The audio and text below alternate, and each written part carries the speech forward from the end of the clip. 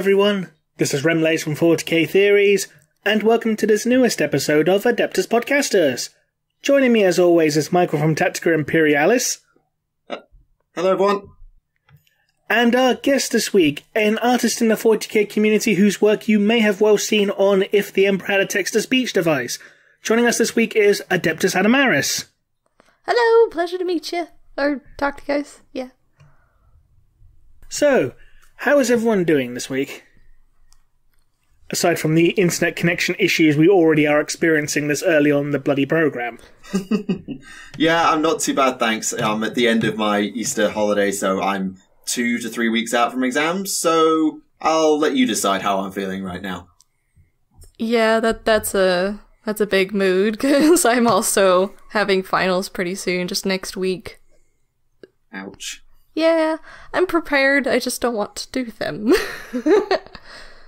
Well, I'm graduating in a month and a half, so, well, 2 months I'm graduating, so... Yeah, high five, because I'm graduating too, so hooray, graduation buddies! Indeed, excellent, and let's see what happens after that. Yeah, and then there's me being the old fart who's not doing all this at all. Exactly. Hey, at least you don't have to deal with all the stupid nonsense of applying to jobs and stuff. I mean, you've already heard me complain about it. No, I just have to deal with, speaking with the guys in charge of the mortgage and stuff like that. That's true. We'll be there soon. You'll be there soon. Yep. So, in the news this week, Slaanesh. Lots of Slaanesh. Yeah, there are a couple of little extra things, but the headline is, well, it's literally taken over the Warhammer community website. It's Slaanesh.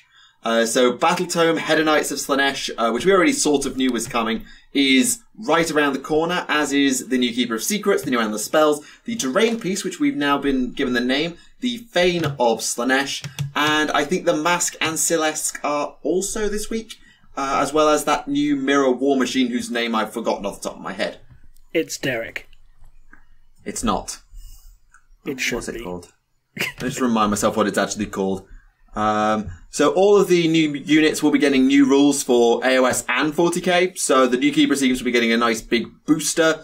And there is a new named character as well. Shalaxi Hellbane, aka Slaanesh's Demon Hunter. And it's, the Contorted Epitome. That's the name of the Mirror War Machine thingy-McJib. Do you know what I'm surprised about? We got a named Keeper of Secrets, yet it's not Nakari. Probably for the sake of ease of writing, in that Nakari hasn't been around for ages. I'd love to have seen Nakari. But I think it's almost easier for them at this point to introduce a new character. Sort of like how they did with Rotigus instead of doing Kugath. I suppose. Well, it's that and having variety, like a new character means new lore, new interesting stories, and that kind of thing. Yeah, absolutely. I think, particularly with Nurgle, Kugath isn't a thing, or wasn't a thing in fantasy, to my knowledge. I'm sure, Rem, you played fantasy long enough to remind me that I'm wrong. But he wasn't I didn't play Demons in Fantasy, so I couldn't tell you. I played Lizardmen back in Fantasy. Somebody had to, I guess. I play Blood Bowl, does that count? Yes. It didn't have greater demons, but it counts. But yeah, I don't think Kugath was in fantasy, to my knowledge, so they needed to put someone new in. And Nakari hasn't never been in the rules for fantasy. He's just been in, I think he was vaguely involved with Tyrion, Teclis, and Alariel. And that was it. And I don't remember him doing anything in 40k, though I'm sure you'll tell me I'm wrong again. Nakari is probably best known in 40k for being Fulgrim's consort, aka when he took the form of Fat Grim. And now you understand why they wanted someone new. And it just makes sense if they're trying to make the army more versatile for both, 40k and fantasy, so it's kind of hard to have, a named character that's only one universe that's relevant very much to a Primarch, which isn't really in fantasy, so... Yeah, absolutely. So in terms of Sorry. I was going to say, this does deny us having a Fat Fulgrim model, which I'm very sad about. I'm kind of happy with that. So Hellbane... I was going to say, is this a head desk moment this early in the show? Probably not, no. Given the episode number, there'll probably be several. I'm worried about what's going to happen given what episode it yes, is. because this is episode 69, aka the Ian Watson special. No, it's not, but is it? We don't know. Maybe later on. Who knows? Please, by the Tauva, no. So, yeah. Sorry, go on. I was just gonna say, when Fat Fulgrim comes onto the stage, do they just say, "Oh, Loudy comin'"? He's a heckin' chonker. Anyway, so following him with a tuba. Yeah. Like a dubstep version, because it's Noise Marine playing it. Oh, knocks on over. That'd be like, if you ever played Mass Effect 2, that like trumpet that's constantly in your ear every time that you find something. I haven't played it, but I've heard some of the soundtrack for Mass Effect 2, so I know sort of what you're on about. It's memorable. I mean, it has got one of the, I mean, my opinion, like Suicide Mission is one of the best pieces of video game music I've ever heard. Personally. But that could just be because I'm a bit of an eclectic for music and I really like things in an odd time signature, and that thing's in like 7/4 or 7/8, so I kind of like it for some odd reason. No, I didn't even know that, because that's interesting. I played the game, but I didn't even notice that. Like, you usually kind of... Yeah, if you count, it's really quite subtle. I didn't hear it for the longest time. If you actually count the beat, bam, bam, bam, and anyway, I won't do it for the sake of brevity, but it's actually 7/8 it's in. It's a really weird time signature that really throws you off if you're trying to walk to it, because it doesn't have a steady rhythm. It's like, oh, that's annoying. But anyway, so Shalaxi Hellbane. This is basically Slaanesh's, bloodthirster killer. That's what they do. I like to see him try and take on Scarbrand. I mean, the artwork that's on the article of lore has him pretty much, or him, her, it. Does it give it? They. In this case, yes, I think it is they. But it's basically just taking a bloodthirster to town. It's annihilating this bloodthirster. So this thing can pack a punch, and its rules are quite interesting as well, though I'm sure someone more competent than me could give you a better idea.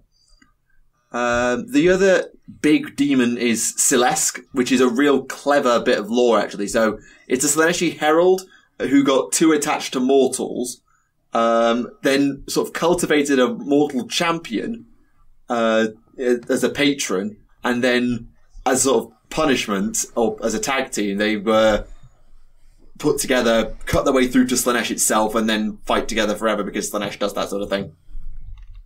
Well, I mean, that's the definition of chaos. It's just crazy things happen and then you have to deal with them, I guess. Yeah, I've told that very badly, but it's just reading the little lore article is quite interesting. As my internet died? Nope, possibly. I can hear you. Sorry, I just noticed a long quiet and I thought my internet died. Never mind. It's the ominous silence of, oh no, do we have to start over? No, we're not starting over again, because if we do, Ian Watson will come and sneak up behind us. Stop it. Oh yeah, to the person in the comments who commented in the last episode, like, what that's all about, it's kind of a running joke at this point. Blame Alpha for this. It's his fault. He was the one who exposed the world to the depravity that is Inquisitor. But you keep bringing it up when you could not bring it up, but you choose to bring it up nearly every flipping episode. Because it's a trope. It needs to be done, like with Ferrus Malus eating sand or catching a las cannon beam with his hands. It needs to be repeated. No, it doesn't. Oh, are you talking about that book where the guy's really creepy things? Is that... Yes, like the scene with the demonette sex scene where he uses its tail to basically right up the guy's... Yeah, okay. Yeah, and kills him that way. That, okay. Because I was like... I know this is the Slaanesh segment, but stop it. But there's a reason why Garrett in the TTS crew calls him the sex goblin. Yeah, okay. Because I was like, yeah, Watson, like from Sherlock? What? That's John Watson, I think. All I remembered was the Watson, okay? Fair. Though he did write the screenplay for I, Robot, I think it was. Really? I think so. He did write a screenplay for a movie to do with robots. It was either iRobot or AI. It's one of the two. So it was a robot one. I know that. I don't remember. But I mean, if it's that guy, it probably is whichever one has the most lewd stuff. Most likely. Dear oh dear. So in terms of what else is going on with Slaanesh, honestly, the only thing it was AI. Yeah, it was AI. So focusing on the topic at hand. I'm trying. The screenplay was by Steven Spielberg and Ian Watson. Oh, that's why Spielberg got roasted for it in the rap battle. Never mind. That explains things. Yeah, random trivia. So anyway, in terms of what else is going on with Slaanesh, you've got the new endless spells and their terrain piece. I don't know if these are going to end up in 40k. To be honest, I don't think the spells will. The terrain piece could, which is it's an interesting one because it's kind of brutal. No, not that one. It's the mirror endless spell that I find really weird. I think so.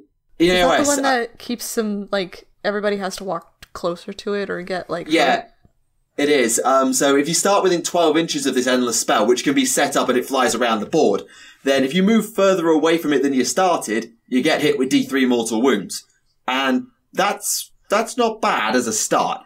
And on top of that, if you have a hero within 6 inches, then you roll 6d6. Yeah, you do.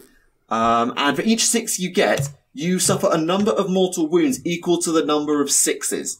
So you either suffer 1, 4, 9, 16, 25, or 36 mortal wounds. Oof. Oof. I mean, it could be a big oof. It could also be was that a gentle breeze? Yeah, I mean, you've got to be within 6 inches, so it's probably not that easy to set up, but it's just the damage potential of that thing is probably enough that it might see play for 5 minutes, because Predatory and the spell see play for about 5 minutes and then never get played again as a rule of thumb, which is a shame, but hey. You've also got the Wheels of Excruciation. Try saying that 5 times fast. That just deals with armor saves. You've got the Dreadful Visage, which is kind of, I don't even really know or care. And then a Sacrificial Altar, because of course you do. Well, you can sacrifice your relics to get rerolls. For some reason. So you can spam all of them, like the Seeker Chariots, stuff like that? You probably can. There is a faction of Slaanesh called the God Seekers who rely on going super fast. They used to get +2 move to all models in the faction, but now they get, I think, +1 to charges and a bunch of other bonuses around depravity points, which is how they do summoning and all sorts of shenanigans. So you can absolutely do an all-chariot army with Slaanesh. It's probably not the most powerful, but you can do it. I am really interested in the kind of, the depravity points being introduced. Because at least, I don't play Slaanesh, I play Space Wolves, so, I don't know a whole lot about, Slaanesh specifically. This isn't a mechanic that's going to be in 40k, for the record. I'm talking Sigmar. Oh, it's Sigmar. Okay. It's so fun, though. Oh, man. Yeah. So the way it works is, in Sigmar, is when your hero takes a wound and doesn't die, or when your hero deals a wound that doesn't kill, then you get a point. And you spend those points to summon units. That's the broad strokes of how it works. And there's a bunch of other ways in the new book to generate them. I don't believe that Chaos Demons in 40k have any unique god-specific summoning mechanics, like Khorne's Blood Tithe points, Tzeentch's sorcery points, and Nurgle's corruption points. I think that's right. So yeah, all the different Sigmar demons have different methods of summoning, and they sort of just put them all together in 40k because otherwise you need 4 codices, and people already complain about codex bloat. That's true. I don't know. It just sounds like it'd be interesting to kind of have different unique mechanics per chaos god. Just at least in my perspective, I never found any of them interesting because they're just kind of all did the same thing. In my view, I know that's really really basic because me and the herder puppies, but I don't know. I thought it was going to be a new interesting thing, but I guess I was wrong. I mean, there'll be some new interesting things that come out of it. So I don't know if the Keeper of Secrets is quite going to be able to offer buffs to your enemy heroes and then kill them for it, which is what the AOS Keeper of Secrets can do. It's an old ability it used to have, and they've changed it now. So what you do is you say to your opponent, would you like your hero to have a giant pile of rerolls and buffs? If your opponent says yes, then you can basically do them a massive amount of damage for it. I don't know why anyone would accept that, because that's such a sketchy question. Why would your unless you had some reason to give your enemy a bunch of bonuses, why would you just hand that over? So how it works is you pick an enemy hero that's within 3 inches of you and ask your opponent if you wish that hero to take the boost. If they say no, they get whacked with D3 mortal wounds. Oh, okay, so it's like a take this or else. If they say yes, they get +1 to hit for that combat phase, but at the start of the next combat phase, so a turn later, they die on a 4-up. Okay. Straight up. So it seems like there's more of it's kind of a gambling chance with that to see who benefits Yeah, absolutely. from it. It's giving in to temptation. That's pretty much the entire idea. Is the Keeper of Secrets whispers in the champion's ear and sort of says, I could offer you so much. Psych, dead. Okay, I like it then. That's cool. It's like thematic. Yeah, and that's the beauty of what Sigmar has done, is that all the gameplay mechanics, 90% of the time, feel really thematic. Some of them are broken, and that's what 40k hasn't done, is it sort of leaned into its balance over its narrative. Whether you think it succeeded or not is up to you. Mm-hmm. But Sigmar really leans into its narrative with its game mechanics. So like, the army I play, or my third AOS army, is the Eidenet Deepkin. You might have heard of them, the Fish Elves. Mm-hmm. And they have a mechanic where they basically come in like a tide. So at the start of the game, the tide is out, then it comes in and they get charge rolls up, and then the tide hits, and they all strike first. So they ignore the you go, I go combat system, and they all go first in that round. And then in the 4th round, the tide is going out, so they can retreat and still do stuff, which normally you're not allowed to do. It's like they all had fly in 40k, if you like. And that's sort of how their core mechanic works. It is very interesting. Yeah, it is, and I do sometimes feel sorry for 40k players that don't get to experience it, because it is not always balanced, but it is hella fun. And here I thought we were going to talk about 40k stuff, and I'm learning about Age of Sigmar. This is a 40k podcast, but I'm here, and that means that there's always at least some Sigmar that comes up, and there'll be more later, because I've actually had time to do some reading. Anyway, cool. I realised that Remleiz has kind of died, so let's bring him back into the conversation. Hello. Sorry, I do that a lot. Welcome My bad. Back.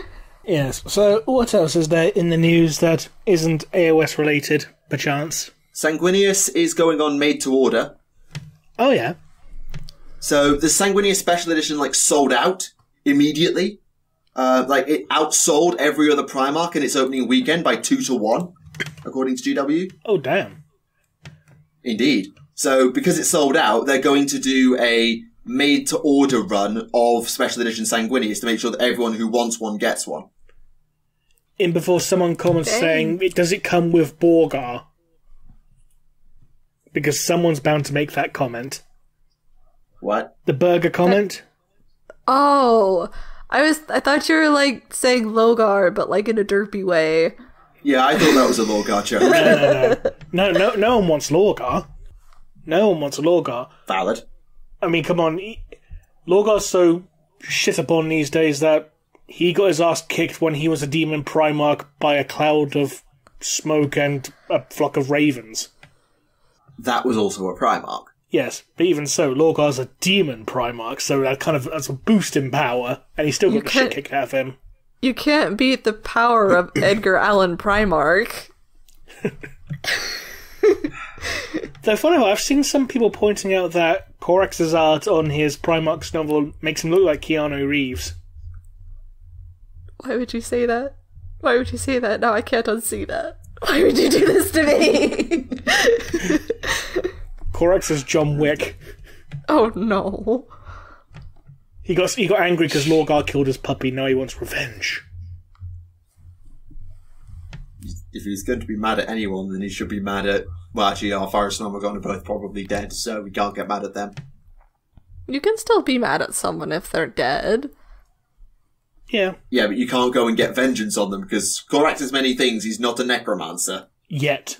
You could defile his grave. I mean, there's things you can do. You just have to be creative. And in fairness, everyone in the Legion calls themselves Alfarius, so we can kick the shit out of all of them.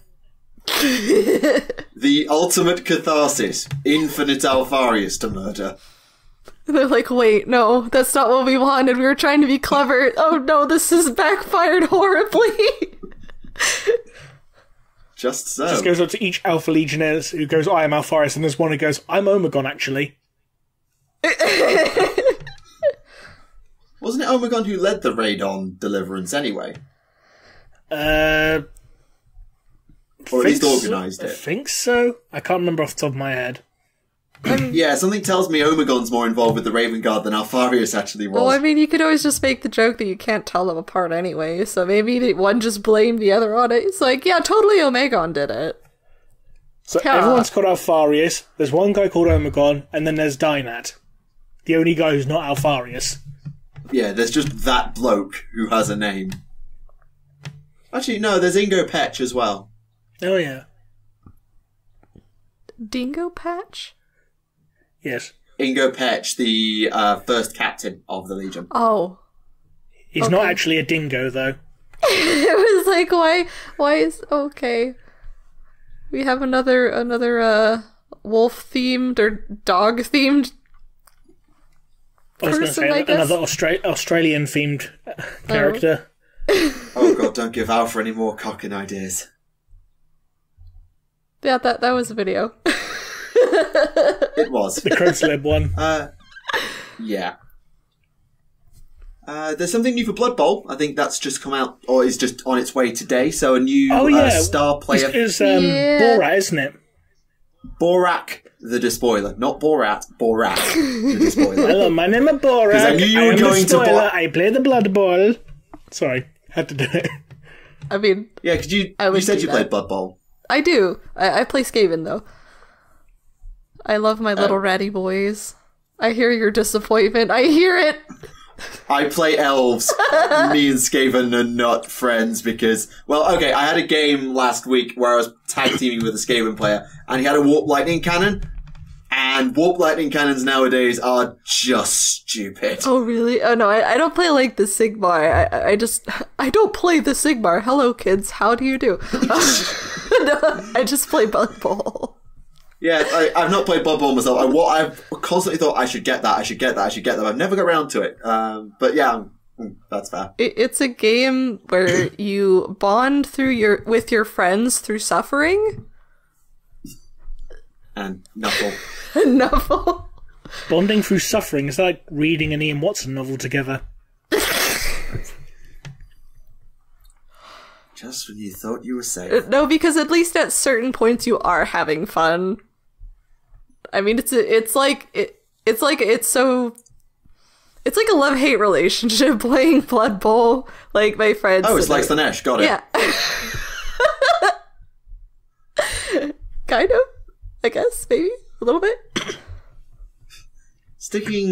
On a side note of Slaanesh, the Inari are back. They're going to be in White Dwarf this month. So if you wanted an Inari Codex, tough, buy White Dwarf.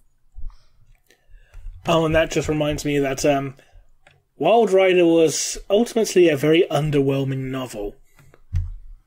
We'll get to that, I think. Let's just see if there's any more news before we get there. Oh yes, I have a lot to talk about that. But I also have a lot to talk about a good book as well.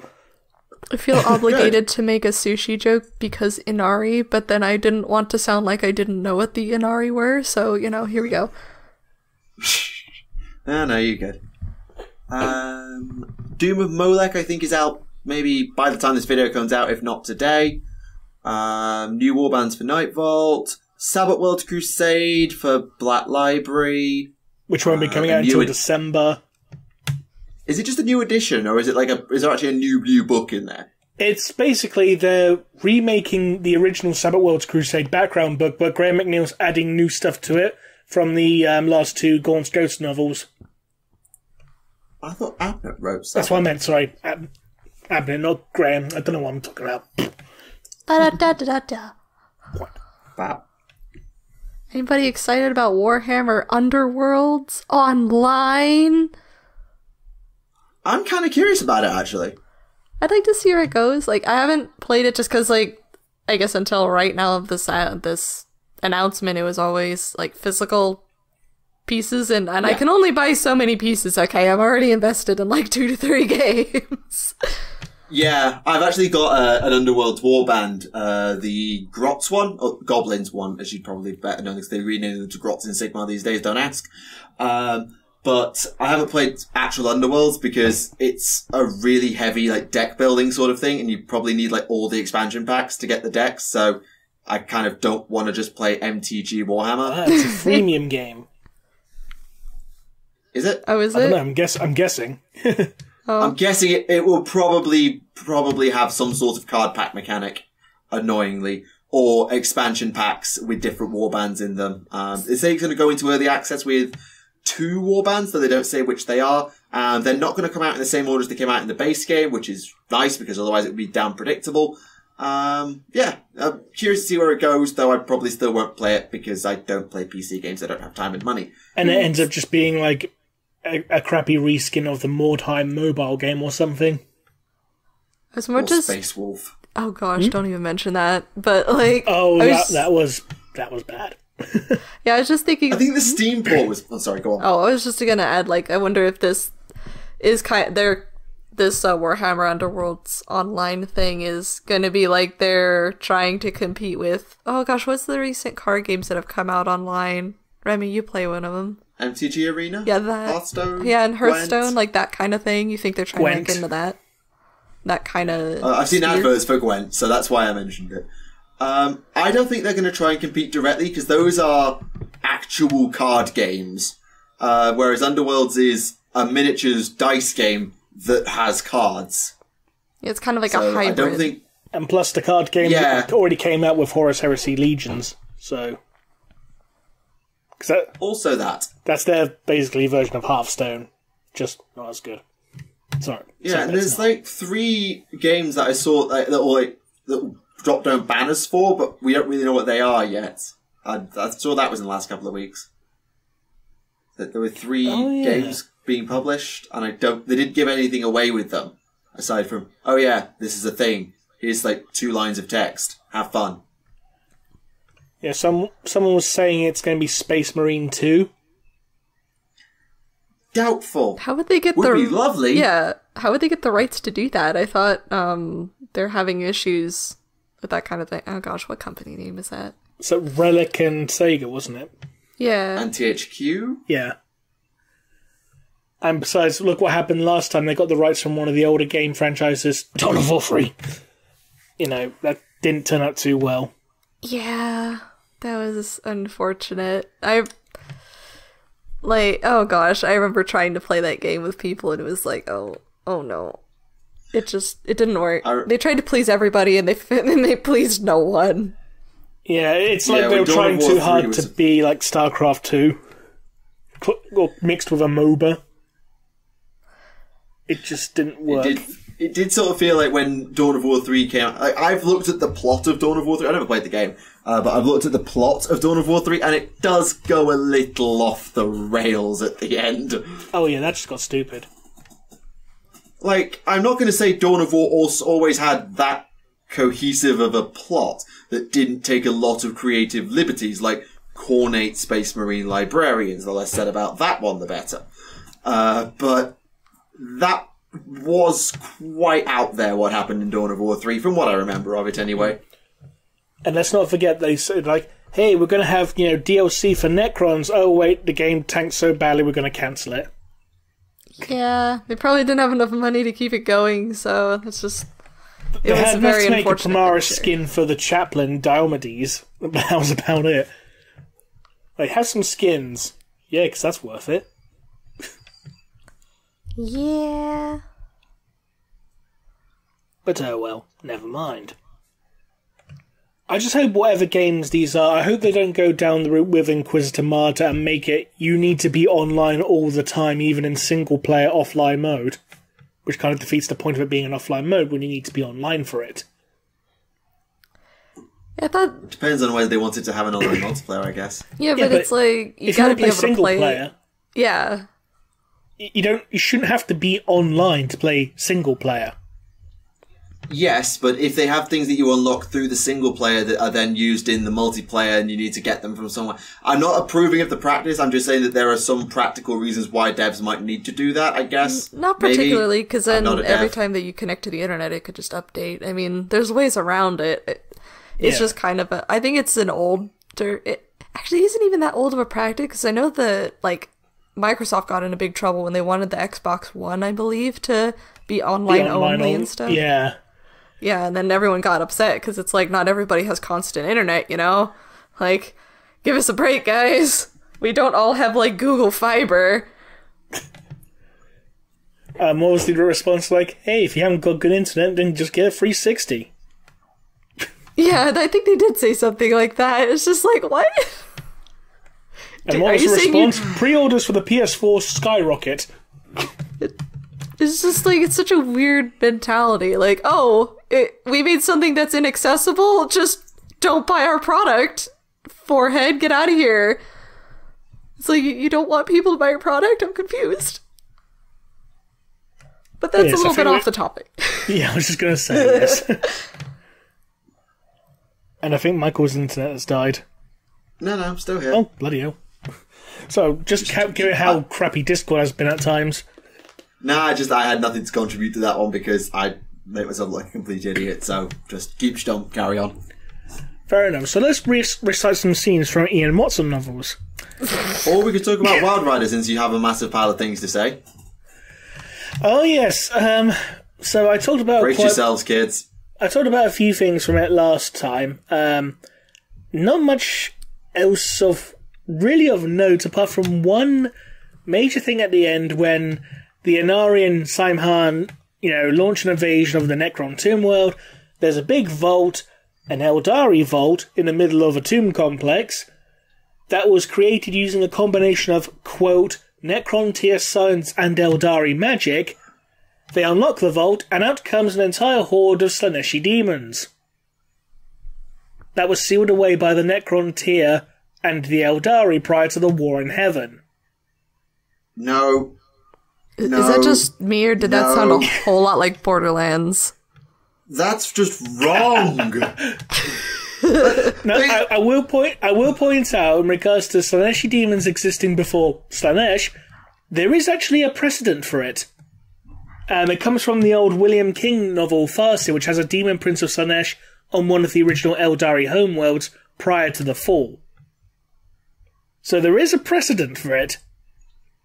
But it doesn't change it from being a bit silly that the Eldari and the Necron tier allied before the War in Heaven to combat Slaaneshi demons before chaos was even a thing.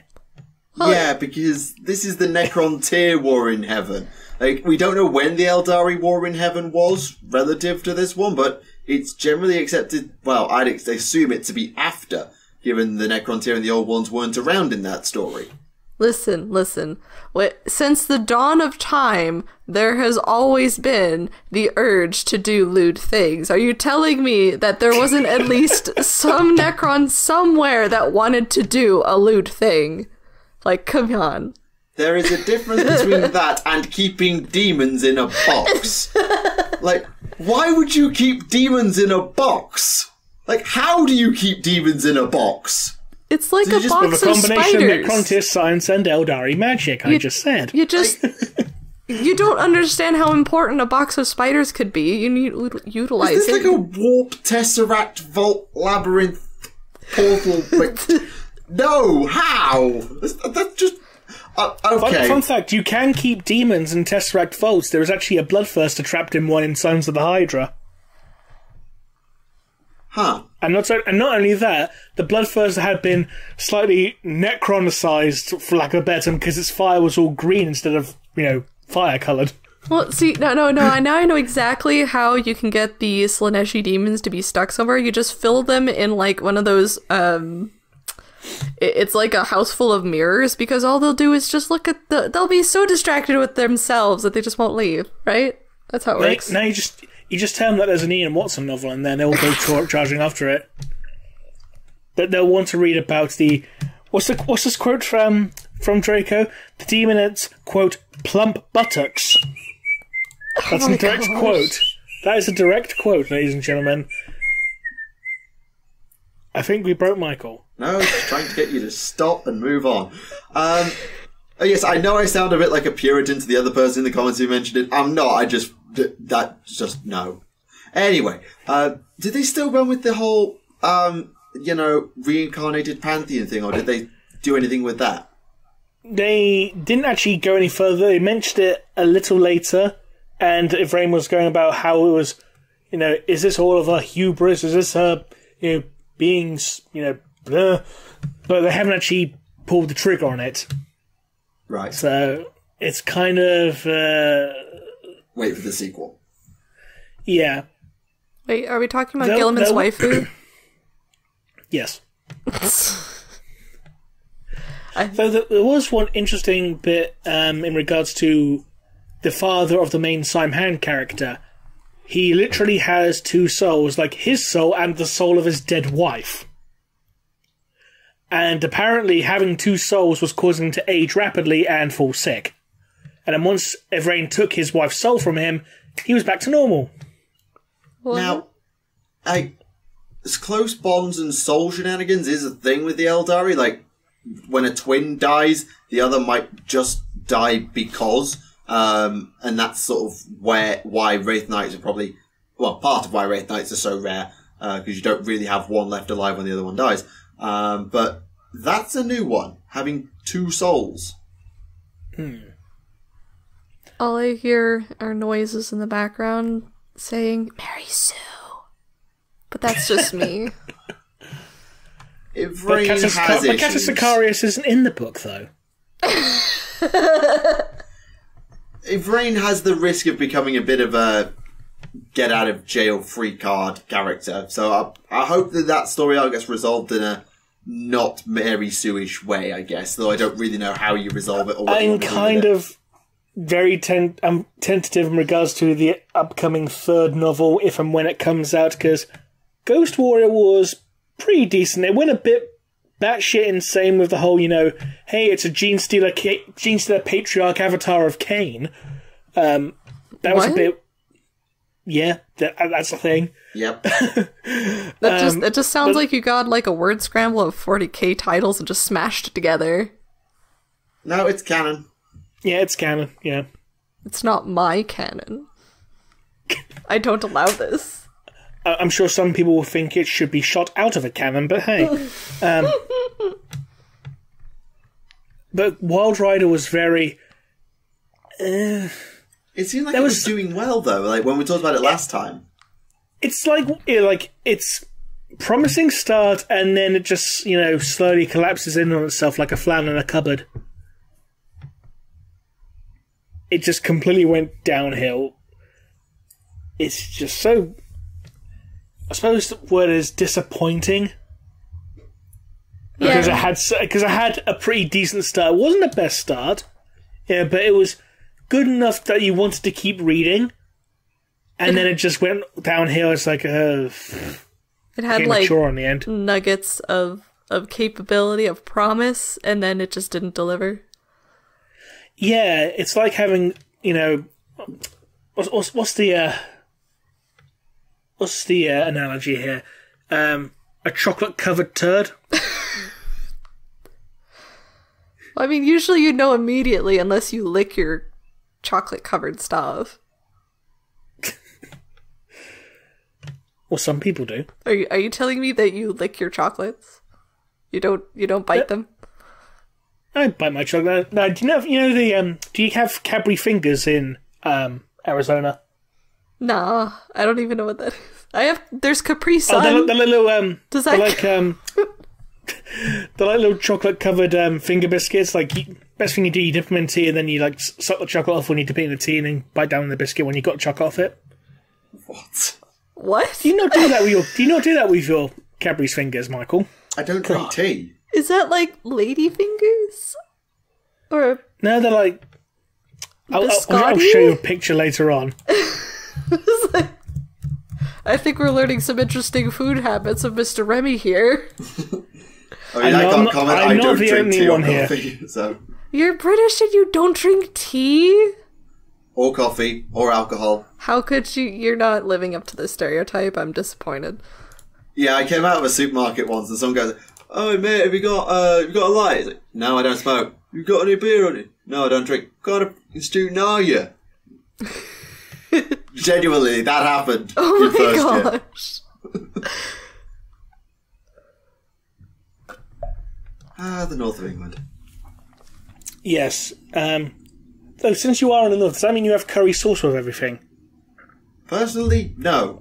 But or is that just more of a Midlander thing? I'm sure there are some people who have curry sauce with things, but not with everything. Because when I lived in the Midlands, pretty much everyone I knew there had curry sauce with everything for some reason. Well, the Midlands is a backwards land. How can it be backwards if it's in the middle? Trust me, you do not want to go. Oh, actually, Ren, do you remember the languages video that I did, 2 years ago? And I feel like I made a comment about how most people can't understand each other's low Gothic from planet to planet. And someone made a north-south comment. I think it was you. I remember that. I always come back to that when I think of people roasting the Midlands. I mean, that's why even GW doesn't like the Midlands. There's a reason they put, the planet Birmingham as being a backwards world that, doesn't understand anything. Is that considered a self-burn or self-depreciation? It's called burning your neighbours because... Because Nottingham and Birmingham don't get on, apparently. Yeah, I can't think of a good US analogy of one intercity rivalry where just one roasts the other out of habit. I suppose it'd be like New York, New Jersey, maybe? I don't know. I mean, we have it with all our universities, so I'm at Manchester, and jokes about man met were very common. But... Well, I mean, there's comparisons where I live, but then nobody knows those cities, so it's not very useful. To be fair, half the people in here probably don't know what we're talking about, so I wouldn't worry about it. I think a lot of people are now thinking, what's this got to do with 40k? Yeah. Since when did this thing ever stay completely on track? But since we'll look for a track, let's... do you read anything else? Yes, I managed to read through Requiem Infernal, which... honestly, was a pleasant surprise and is actually one of the best 40k books I've read in a long time. So, for context, what is Requiem Infernal? Who wrote it? What's it about? So, the book was by Peter Feravari, who's mainly known for writing books about Tau and Genestealer cults. He wrote Firecast. Yeah, that's the one I know him for. He also wrote Cult of the Spiral Dawn, I think it was. The Genestealer cult one. Okay. So, basic premise, a Sororitas Hospitaller is returning to her original world, her original convent, along with a group of injured Imperial Guard soldiers who are being transported there to be healed up and treated. A whole bunch of weird shit starts happening. People start dying. Hey, there's some weird seven-legged flies talking to people. Oh no, chaos is spilling out everywhere, and now everyone's dying, and now there's this demons everywhere. With little to no bolter porn, it's mostly done as a horror story. Spooky. The actual gunfighting stuff doesn't actually take place until the last fifth of the book for the big climax, which is really good. One thing that's actually quite interesting, it actually shows a canonical representation of entities aligned to the Chaos Gods switching allegiance to a different Chaos God. They can do that? Apparently. Well, at least these ones can anyway. These are beings known as the Incarnates. There was about 7 of them in total. Oh, God, I'm having end times flashbacks. Huh? Sorry, carry on. the incarnates were the embodiments of the magical laws in the end times of fantasy, and people generally decided to pretend the end times didn't exist. Carry on. So you had the Blind Watchman, who was Nurgle, the Bleeding Angel, which was Slaanesh, the Torn Prophet, which was Tzeentch, the Burning Martyr, which was Khorne, and there's some others whose allegiances weren't actually stated initially, like the Penitent Knight was one, and I can't remember the other two off the top of my head. All of those titles sounded like friggin' metal bands or something, just saying. Pretty much, yeah. So the Blind Watchman basically becomes the de facto leader of these incarnates and basically starts converting some of the other incarnates, to Nurgle, or the Path of Flies, as he called it. So the Bleeding Angel joins them, the Penitent Knight joins them there, and their appearances start changing to match, Nurgle, disease, decay, etc. The Burning Martyr is too batshit full of rage to join him, so, he gets killed, having his skull crushed. And the Torn Prophet is just so powerful that he's forced to be locked away. Which is interesting considering it's Tzeentch. Then again, Tzeentch was originally one of the most powerful Chaos Gods, if not the most powerful originally. But anyway. Definitely the most powerful at one point because of the whole staff debacle. Insert obligated just as planned. Indeed. Also, I love the fact that they actually killed the Khornate guy by a skull crush, because, that is the ultimate insult to Khorne, because no skull for the Skull Throne. 'Tis the greatest injustice. And also, minor spoiler, the main sister Hospitaller character, she's technically a demon host. She has a demon living inside her called Mercy.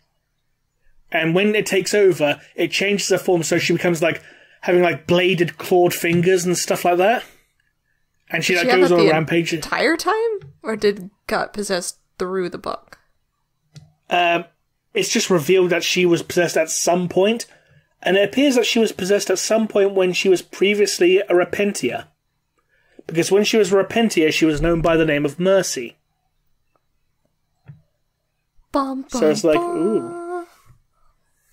Yes. Well, there's such an easy Overwatch joke, but I'm not going to bother because I know it used to trigger Remleiz. Yeah, I was thinking the same thing. What else was there? Slov.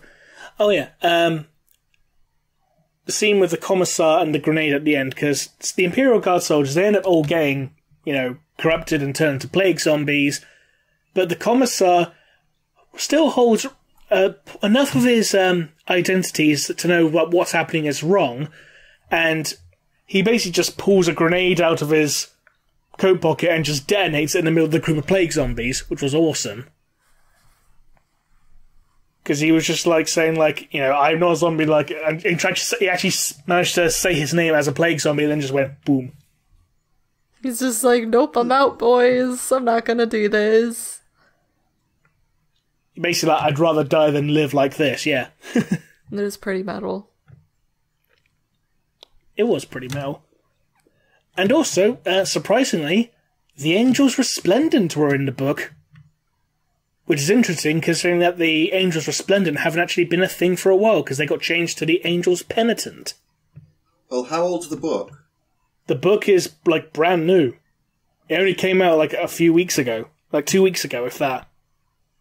Because I remember Atlas Infernal coming out, years ago. No, Atlas Infernal, which is what I'm also started reading, that's an old one, but Requiem Infernal is, 2 weeks old. Oh, I assume they were the same series and that one was the prequel to the other. No. And they're probably just... No, that would be too easy. They're probably trying to get everybody excited for the sisters, because I am. Oh, yes.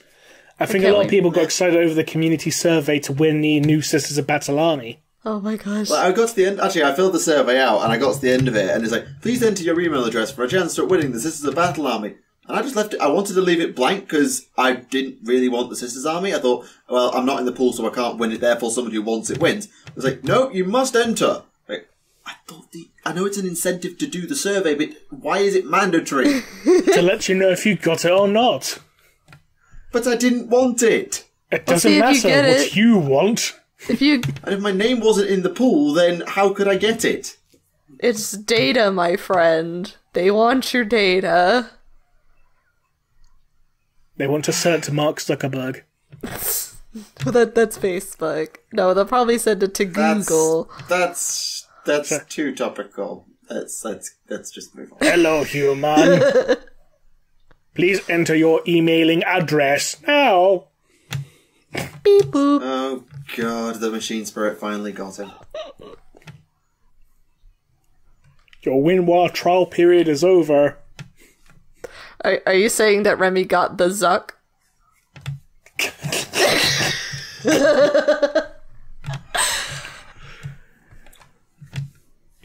So welcome to the Meme-tacular episode of Adeptus Podcastus. It's not episode 50 yet.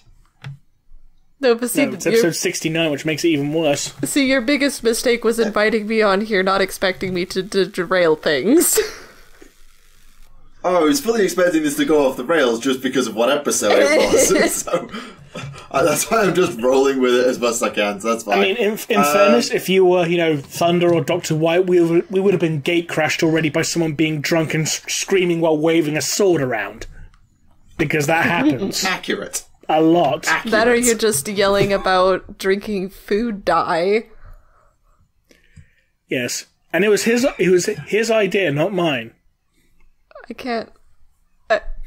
why? Remember, he came up to me and say, hey, if you get 10 people to like this comment on Twitter, I'll drink this bottle of food colouring. Okay. Are you saying that he just wanted an excuse to drink a bottle of food coloring? I think that's exactly what happened, Why yes. did he just drink it? Because this is Dr. White. It's so gross. Okay, so back on topic. So if you want to check out the video of Dr. White drinking the food colouring, check out the episode where he was the featured guest. It's at the end. Ew. Yes. So funnily enough, Fresh and Zegram wanted to both appear on a show to have a food colouring drinking contest. What is that? Right, let me just find my notes and pencil in not to get those two on the same show. It'd be like the Ian Watson drinking game, but with food colouring shots. What would that accomplish? Like, Nothing. Turning your piss multicoloured, I don't know. it's just...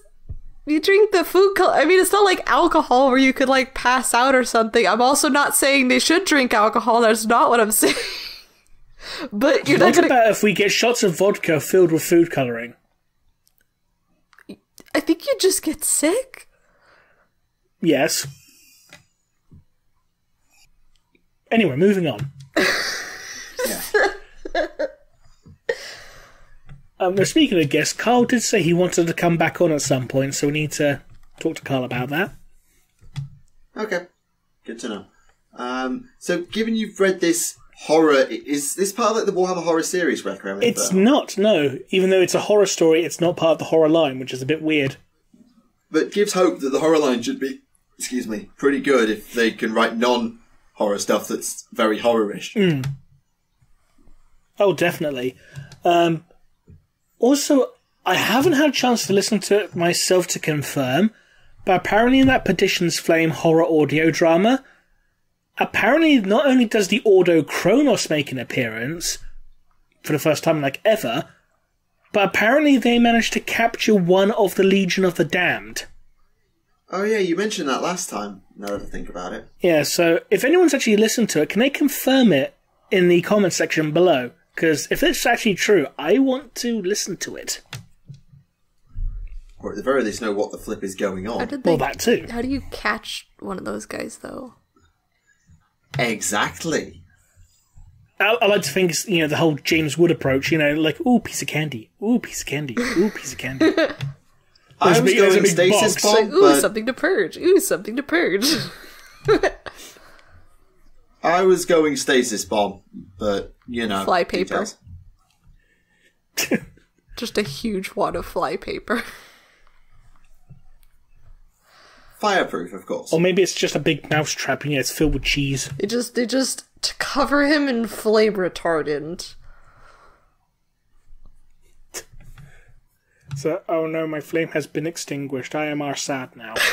He just gets sad and stands there. That's how they caught him. It's not that they actually caught him, he just got depressed. He'd have the face of the crying cat. So, yes. What else is there? Unless it's time for questions, or is it a bit early for that? Well, I mean, I've been doing an absolute bucket of reading the last couple of weeks, though it is all Sigmar, so I can skip over it if people don't care.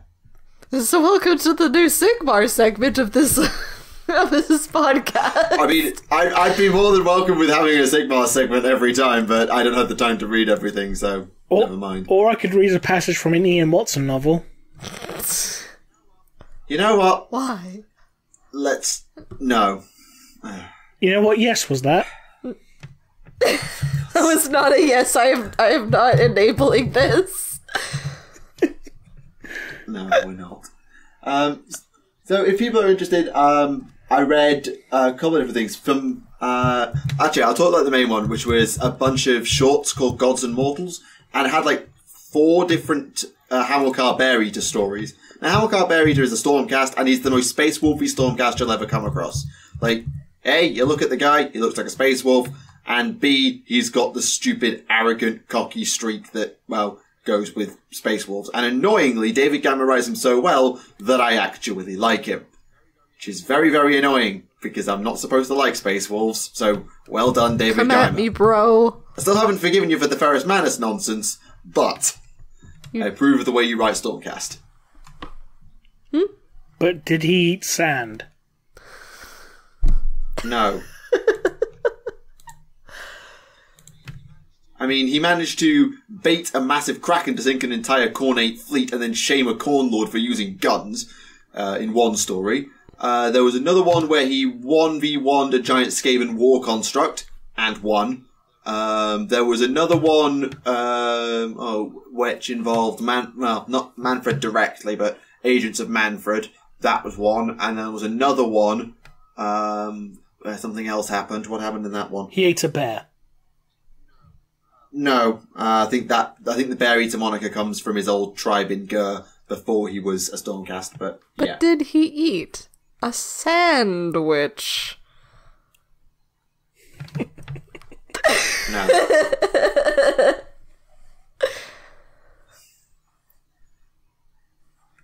Now, can we point out the fact that that Vulcan being a cuddler is actually canon? That's because he's a wholesome boy. He just goes up to Dawn and says, "May I embrace you, brother?" No. And Vulcan just does it anyway. Are you saying that part of TTS is actually canon? Yes, it is. Ish. I mean, I'm not complaining. Yeah, I still remember we had ADB on it. It was like, so did you actually write Kitten knowing about TTS? Like, no. I wish I had, but no. I remember that. Yes, I just posted the passage in regards to Vulcan's canonical cuddles. It's like, "I would embrace you," Vulcan confessed, "but that was never your way, was it, Rogel?" Dawn laughed gruffly. "Abstination is a wise decision." Vulcan embraced him firmly anyway and felt his affection for his brother return, albeit awkwardly. So yes, Vulcan gives massive cuddles and it's canon. You will take the hugs and you will like them. Well, when you put it that way, it has a bit of a dark connotation. The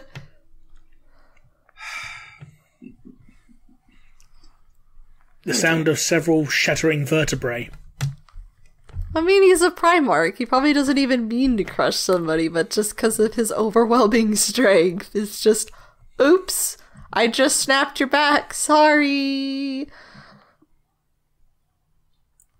Makes you wonder how he'll get on with a beast of Nurgle, considering they just want to cuddle people as well. They're just, covered in poisonous slime. The slimy puppies? Yes. I like the slimy puppies. They're also disgusting, and I hate germs, but they're so cute. Somehow. I'm not so keen on the new Beasts of Nurgle. I kind of like the old ones as much as they look weird. I find the new ones to be a bit derpy. That's why they're so cute. They're super They're like derpy. pugs. Yeah. The diseased pugs. They're kind of like diseased pugs. Sorry, I'm just having a look through the questions. Oh, okay. Since we'll be getting there in a minute. Is it question time? It can be. I have no idea. That's your decision. I am only here as a visitor. Unless Rem's got anything else to raise, then it can do. There was one other thing. I've got to try and find where I made a note about it. Oh yes, I remember freaking Dr. White out when I posted that passage from the Lucas novel where Lucas insinuates that he has sex with a road trader. And his response was just a picture of that weird rubbery loaf of blood saying, like, where will you learn your actions have consequences? That one. Oh god, Lucas is quite a trickster in many ways, I guess. Oh yes. Oh yeah. Well, when the novel was written on a bet, then yeah. Oh yeah. So the reason for the long life of the Eldari, it's not just because of their biology; it's actually directly tied to the webway itself. Oh yeah, you mentioned this to me before. Forgot that. Yes. Basically, for humans and Eldari, increasing time spent in the webway stalls and reverses the aging process. Which explains why everyone in Camorra is, fine and dandy. Mainly because they have their soul refreshed by ridiculous overkill every night. And the fact they're living in the middle of the webway, which means their aging process is also being reversed. Does that mean that they're all eventually going to become small man children? I don't think it goes that far. I think it just goes like, hey, you're no longer turning old. You're now just staying, in your mid-20s for the rest of your life. What? Who determines that mid-20s is when someone wants to stop? And with Drakari, they do look old until they go, watch a show in the arenas, and then they come out looking rejuvenated. So it can't just be webway effects. But anyway. But yeah, that's pretty much all I have to share this week in regards to what I have been reading. Yeah, in before we get all the comments saying, but this means Jagatai Khan must be alive because he didn't age because he went into the webway. I'm mostly surprised that Remy didn't say something about Mr. Watson again. Well, now that you mention it... Okay, questions. Okay, where do I want to start? Oops. After the end of the Siege of Terra miniseries, do you think there will be a book about what really happened on Caliban? Unless that's actually going to be part of the Siege series itself, considering it happens pretty much directly after it. Yeah, could be in part of the series, yeah. Like a spin-off, maybe? Definitely possible. Season 2? Electric Boogaloo? It depends on whether they decide to do a Scouring series as well. We don't know yet. It's highly plausible, but... I'm still waiting for my Reign of Blood series. Yeah, that would be interesting. The Age of Apostasy and the Reign of Blood. I'm still waiting for my Ghazghkull Thrakkar origin novel as well. Guy. Yes, come on, Guy, get on it. You're like the only person who can write orcs properly. Please do it. Yeah, and while we're at it, Phil Kelly, could we have another Farsight novel? Because damn, Crisis of Faith was too good. Want more of it, please. It only took you 2 years to read it. Yeah, it took me a long time to get round to reading it. Once I started, I read it in 3 days. So, just getting round to it. Won't make that mistake twice. Well, with middle of school and stuff, it's kind of hard to balance actually reading fun things and reading very, very dry school books. I can imagine. Yeah, between video research and doing... mine's less of a reading degree. I've been doing a lab project for 16 hours a week, just of lab time plus a report. So, yeah, I know what you mean about dry and science and academic stuff versus hobby stuff. Okay. Will either of you ever record a session of either Wrath and Glory or the AOS RPG? Honestly, some of my friends have tried, and I have tried recording it, but still working on it. So there may be a session, but I don't think I'm going to be playing in it. I'll probably just be there snarking as a commentator. Gotta have a peanut gallery somewhere. Absolutely. I've had a few people ask me in regards to a Dark Heresy or Rogue Trader game recording, and I've considered it, but I need to get hold of the books and familiar myself with the rules and stuff like that. Yeah, that's just sort of why I decided to just take up the snark role. Like, I'll get a rulebook off the DM, or GM, or whatever they call them in these games, and just decide, yeah, I'll just read those and let them actually play the game so I don't have to. But Remy, I've invited you to play role-playing games. You always said you were so busy. I have been busy as well, though, in fairness, so I haven't had a chance to read through I'm those just books. giving you a hard time. Because I've got other books to read as well. We can just blame it on Ian Watson. There we go. How's that? Okay, have you read the book Mechanicus? Yes. It was a while ago, though. Okay. Yeah, same here. Okay. A long time ago. Well, there's a thing in it called the New Sphere. Does that ring a bell? The New Sphere. That does ring a bell, yeah. It's described as a golden light halo of information, and it's implied that it's connected in a way to the warp, or at least it's warp-based tech, according to this commenter. Does that sound about right? Kind of. Like, I vaguely remember that. So the question goes on to ask, is it possible that the Emperor's Saints are a physical manifestation of New Sphere information from that person, and it's just a replicated copy in the physical world? You kind of cut out there. I didn't hear all of what you said. Sort of like is the New Sphere is just replicating and creating the living Saints, basically? You cut out again, mate. Oh, for goodness sake. Is it possible that the Emperor's Saints, i.e. the living Saints, are a physical manifestation of New Sphere information from that person replicated into the physical world? Did you get that time? Mostly. So, yeah, most of it. So it's kind of like soul projecting, I think, is what you're getting at? Sort of like creating, using binary information to create physical being out of warp tech. Which is interesting, I suppose. I'd probably need to reread through the book to familiarise myself with it before I can make an informed decision, because it's been so long since I've read that book. Yeah, I don't think I ever have. Like a good 8 years, I think it was. Like, it sounds plausible, but yeah, it's also been a while. I mean, I guess in the theoretical sense of how, I don't know, do humans also have the ability, kind of like orcs do, where if they believe something hard enough, it becomes a thing? With faith? Yes. Yeah. Like, would it kind of... I mean, that's what the acts of faith are. Well, yeah, but I mean, like, is that kind of what that halo would be, like, tapping into? It's just another form of it? It's sort of implying that it's almost got... It's a halo of information, so it contains a bunch of what I would assume to be binary or whatever code it was written in. And then it translates that code into a physical being using the power of the warp.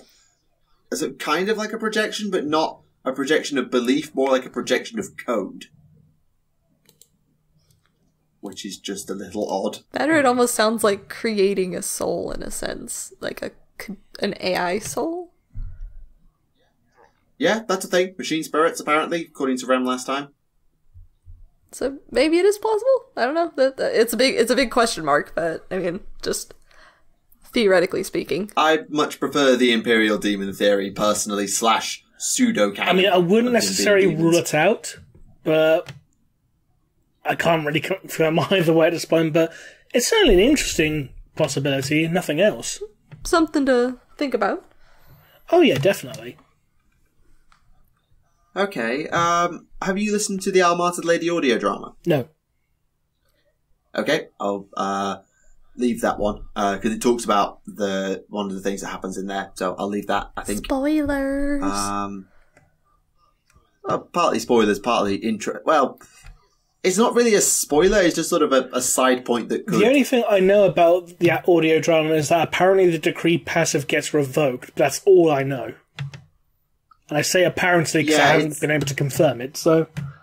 Yeah, it's not that. It's... Okay, I'll do it. So, a custodian tags along with Celestine and Greyfax and basically says he doesn't like the Imperial cult. Same idea as Gilliman, because Gilliman doesn't like the Imperial cult either, as a rule of thumb anyway. Right. And the question then says, could that lead to groups within the Inquisition or the Ecclesiarchy putting out kill orders on the Custodes, since it would be a case of they're too important, we can't kill them? Do you really want to be the guy who's putting out a kill order on the Emperor's personal bodyguards? Like, that just sounds also like a huge waste of resources. Like, they're already there. Why would you get rid of something that is really strong and could be useful if something goes wrong? Also, like, if you did that, you'd have to kill all the Space Marines as well. Yeah. Plus, there's kind of the fact, like, you know, the Captain General is one of the High Lords as well. Yeah, just... Yeah, I can just imagine that being very awkward at the next senatorial meeting. So, Ecclesiarch, about these kill squads that have been targeting my custodians on campaign. Who were created by the Emperor himself. Blah, blah, blah, blah. Yes, Inquisitorial Representative. Why are the Order Hereticus not dealing with this? Oh, wait, you approve? What? Yes, that would be a very awkward High Lords meeting. So it just wouldn't be logical in that sense. I mean, there's lots of, I guess, people that you could complain, be like, that person's annoying, I don't like them, but you don't have to put a kill order on them. See, this is what Drake and Vangerich had to do. Drake and Vangerich did nothing wrong. Yeah, sort of in the idea of the Ultramarines themselves. Theoretical. The Custodes are heretics. We should kill them. Practical. That's a stupid idea. Just a tad. Even though technically Gilliman did break the Emperor's decree by, you know, ordering the custodians around, considering that the decree in regards to the custodians was, no one but the Emperor shall command them. He is officially the Emperor's regent, but he is not the Emperor. No one but the Emperor. He is... But Valoris is actually going along with it, so... Enough said? Well, it's like he's the only... bunch of heretics decreeing the Emperor's edicts. He's the only living son, so, you know, the only descendant, so when typically someone dies, it goes to the next of kin. True, but the Emperor's not dead. Which is Lion. Okay, in a coma, that also happens. That means that Gilliman is now Lion's regent. So we're back at the regency problem. Oh yes, because, you know, Lion being the firstborn son, so... Well, Lion is also theoretically in a coma, for as much as we know. He's just hungover. Yeah, he'll be fine. Just give him a cup of coffee, he'll be fine. It's like 10,000 year hangover, you know. It's fine. Yeah.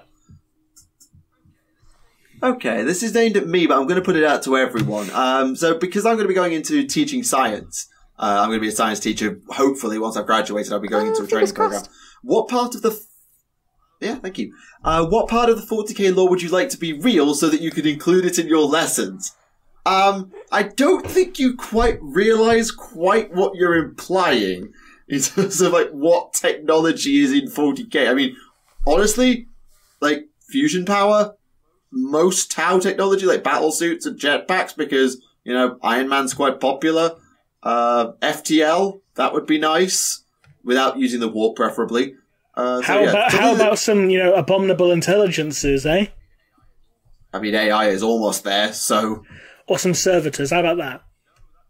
No, that's lobotomizing people for no good reason. Let's not tilt deep back to 12-year-olds. It'll be better on the taxpayer to take these criminals, lobotomize them, and turn them into useful, productive members of society by sticking them in a factory for the rest of their lives.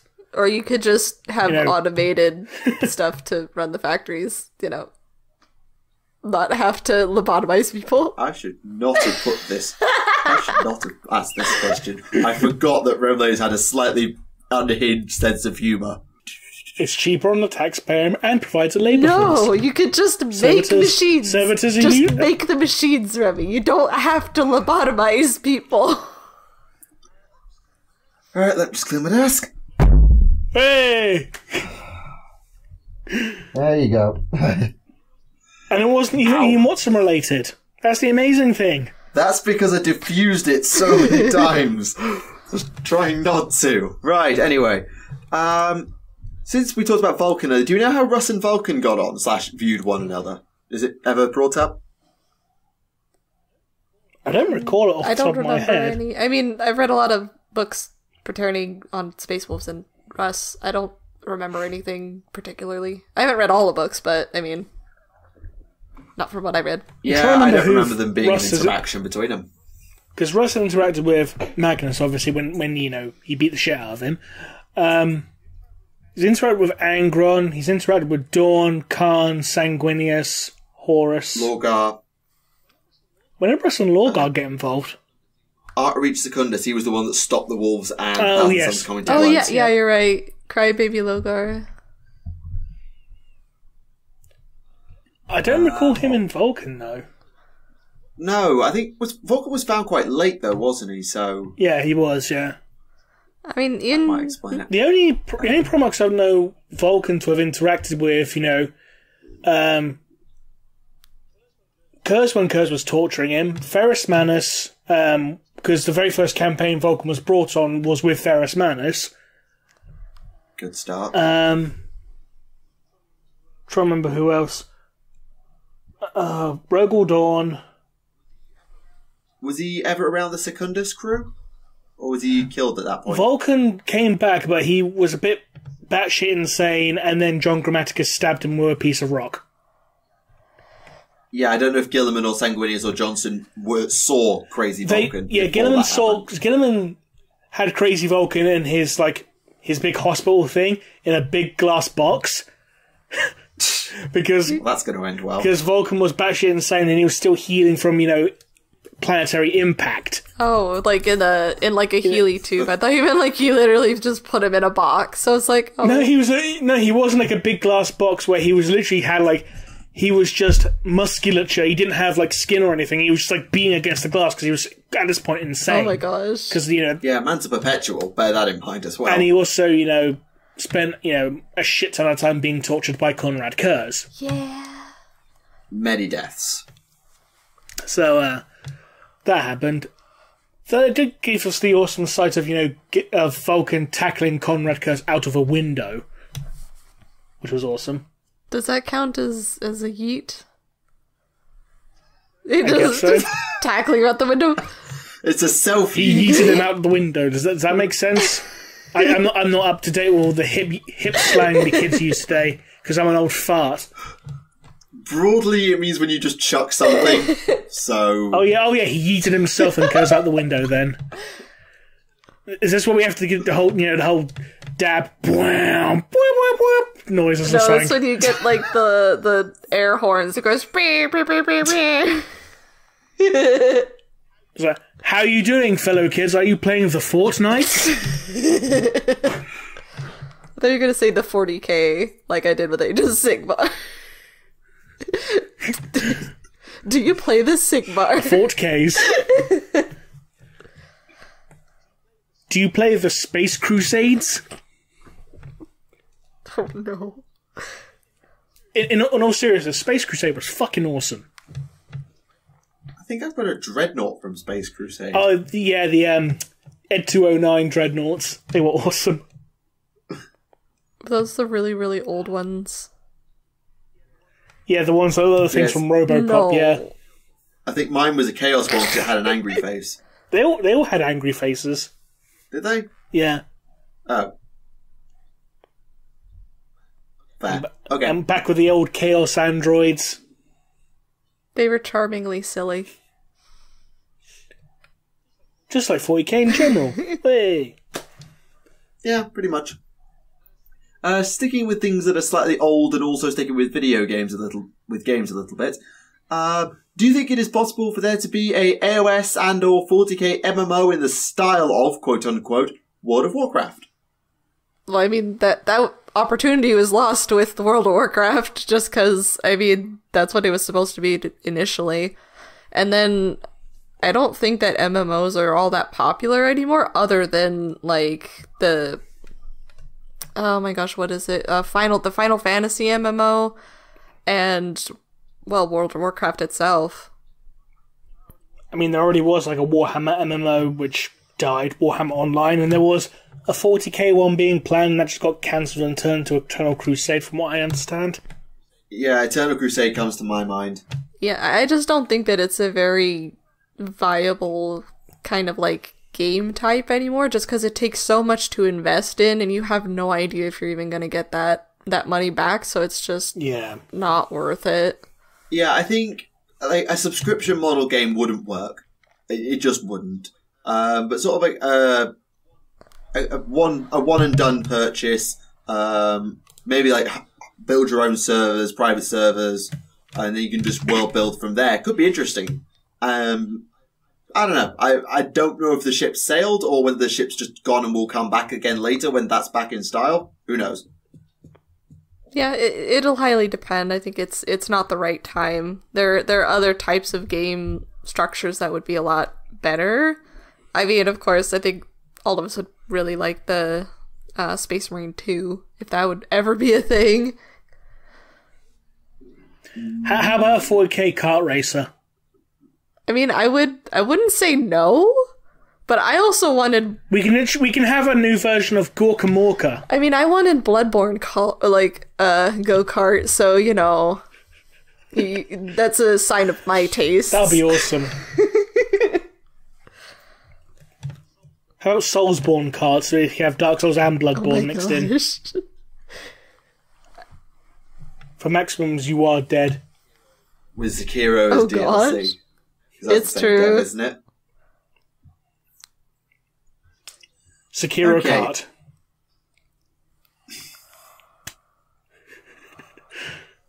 Okay, have either of you read the Horus Heresy anthology, The Silent War? You cut out, say that again? The Silent War, Horus Heresy anthology. No. Silent War, I haven't got that one, no. Okay, never mind. Because it's got a Malkador quote, which I think is it's kind of a major spoiler, so I'll leave it. Is there any more of a spoiler than his thoughts on female Primarchs? It was the traitor Primarch he would save. Alfarius? No, actually. Oh. Is it Rusty Boy? Do you want me to spoil it, or might as well.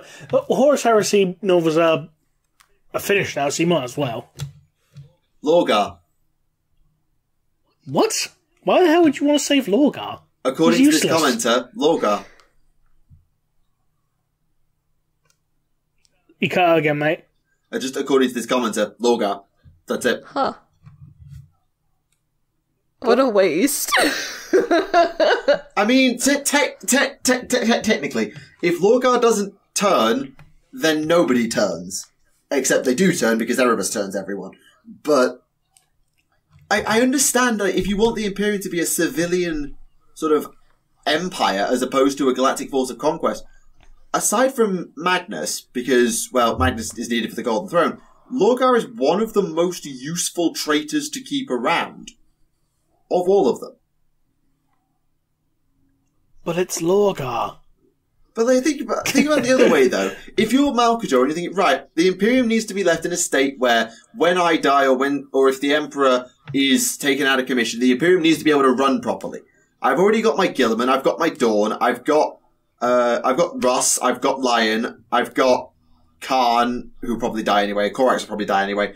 I've got the basics set up for the Primarchs to be involved in the Imperial bureaucracy as sort of empire builders and task forces, organisers. You've got a figurehead in Sanguinius. Amongst the traitors, you don't have that. Like, you have Magnus, but he was going on the Golden Throne anyway. And then you have Horus, War Leader, not needed. Angron, Berserk, not needed. Kurz, Psychopathic, not needed. Mortarion. I'll challenge you on that, because both Horus and Vulcan pre-heresy, when they were discussing the roles of each Primarch, when Vulcan asked what Kurz's role was, Horus just responded saying his role is necessary. So basically Kurz would be, in essence, a silent enforcer to keep people in check with fear if diplomacy did not work. You can use Korax for that, though. But Kurz was more effective at that. Agreed, but if you're I was going to say, Korax probably isn't willing to go to the same depravity, I guess, as Kurz as well. Yeah. I mean, once Korax returned to the Raven Guard pretty much ceased being terror troops and became more of guerrilla troops. Granted, I'll give you that. But I just sort of get it. If you're in Malcador's world of, alright, I can approximate Kurz using a combination of Korax and Russ. There's no one on the Loyalist side who can do quite what Lorgar does, with the possible exception of Sanguinius, but Sanguinius isn't exactly the preachy type. But I thought... So they'll just have Lorgar as the Pope. Yeah. But imagine Lorgar converted to the Imperial troop. But the Emperor going doesn't out there want... and... He doesn't want, like...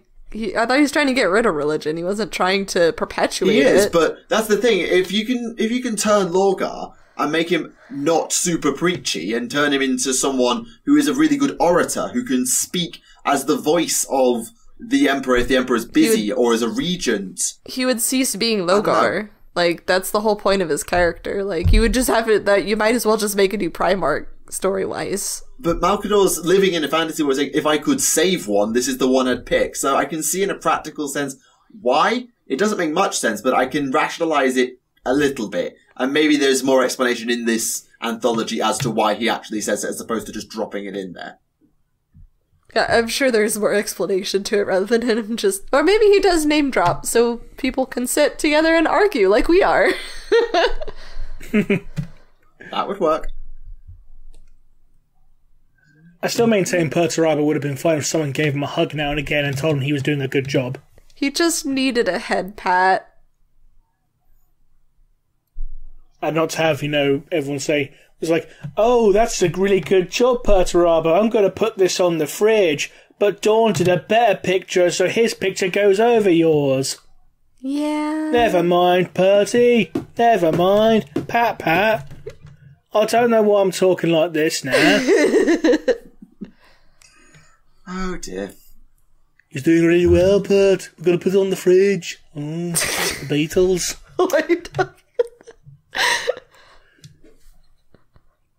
It's a call back to the Oculus Imperia episode, don't worry. Oh, okay. Yeah, I've been living under a rock, Oculus. so, Okay, question for Remleiz. If the Blood Angels had a religious cult following them around before Sanguinius, which they did, could this mean that both the Ecclesiarchy and that particular order of Sisters of Battle that actively worships Mephiston, which is a thing, I believe? Yes, it is, yep. Is that basically just history repeating itself? I suppose in a way, but I don't think it's being done... I don't think they're using the same rituals or anything like that. I think it's just more of like a coincidence at this point. I thought the whole point of 40k is you're repeating the past in a sense. Yeah. Like, it's all a cycle. I mean, just look at the Indomitus Crusade. Because from my understanding, the Order of Sisters that worship Mephiston, they don't worship the Blood Angels, just Mephiston. Specifically. That is very specific. Because Mephiston can turn into a giant psychic bat monster thing from his psychic powers, which is not unreasonable considering that the Scar-Lord's librarian in Crisis of Faith can turn into an angel made out of molten lead. After falling into a volcano. Yes. Which is nonsense. But pretty epic visual, though. Liquid epic magma. Visual, but... Yeah, epic visual until you stop and think about it. This is 4K. Do you really have to stop and think about it? It's our job. Yes, Literally, your entire channel is built about overthinking shit. I know someone's going to point out the hypocrisy considering that I've done the videos, doing the scientific analyses of weapons and shit. Yeah, we are not in a position to call out overthinking it. Is it self-referential or self-defamation, whatever the term is? I don't know, but hey. Anyway. But anyway, Ian Watson. Primarchs. Ian Watson's Primarchs. Ian Watson as a Primarch. The Primarch of the Emperor's Penetrators. No. This is not allowed. It's illegal. I'm just filling the quota. Okay, That's the next question. No, the next question is going to be something much more modern and reasonable. Oh boy. So this question asks, how the heck do, and I'm going to read this verbatim, how the heck do Primaris-only chapters even work?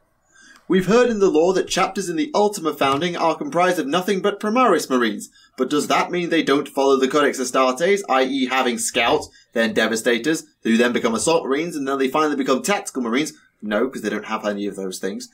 After all, they have all their own special types of troops, and seem to be getting even more special troops such as the Vanguard. Does a neophyte just get dropped into a single position after finishing their training and getting their implants, then stay there forever? Like, I actually don't know what happens with Primaris recruitment, like, once you've got your implants. Maybe they start off in the Vanguard company, and then they move into the Aggressors, and then to the... I've forgotten what the jump troops are called, and then to the Intercessors. I don't know.